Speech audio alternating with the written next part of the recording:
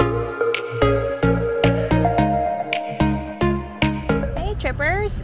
Today is, as you can tell, a pretty cloudy day because Elsa is making her way into Central Florida. So we thought it was a perfect opportunity to visit Arcade Monsters. And what's cool about this place is that you just pay one flat fee and you get to play all the games. We've never been here before, so we're super pumped. As you can imagine, the arcade was really loud, so I'm just going to voice over our experience. All-day admission is $20, and that gives you access to over 200 different arcade games. They do offer a cosplay discount, so if you feel like dressing up, you'll be able to get in for $16.99.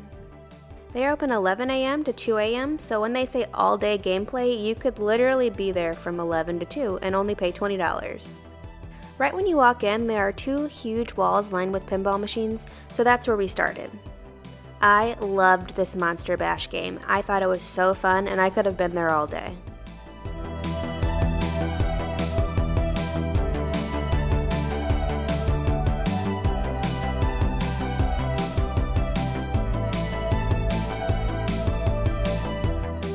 This place is huge.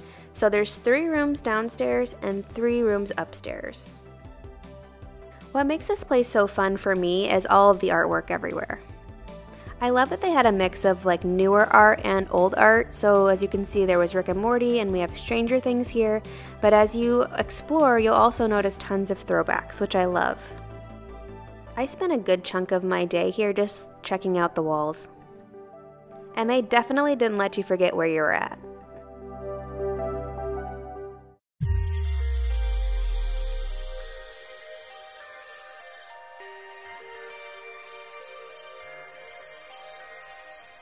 Alright, let's talk about food and drinks. So as you can see here, they have a full kitchen and a pretty big menu, but unfortunately no vegan options. But I didn't want to leave without trying something, so we ordered the strawberry mojito, which the bartender says they make the mix in-house with fresh strawberries and mint. The drink was actually pretty good, a bit on the sweet side, but still enjoyable, and the dry ice is always a fun touch.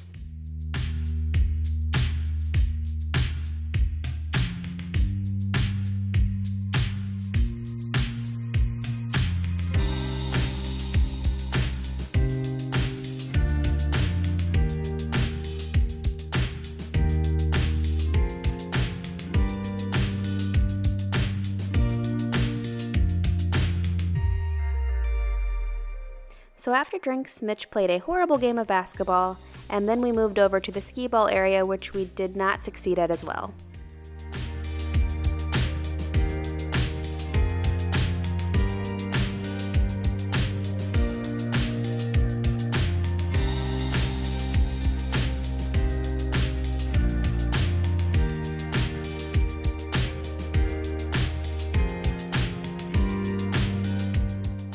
We are definitely more retro game people, and as you can see here, Pac-Man, Contra, there was Q*bert, they definitely had a huge variety of old games.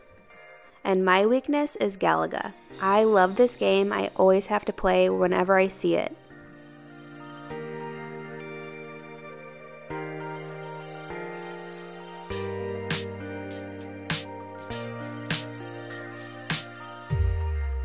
So that sums up our trip to Arcade Monsters in Oviedo, Florida.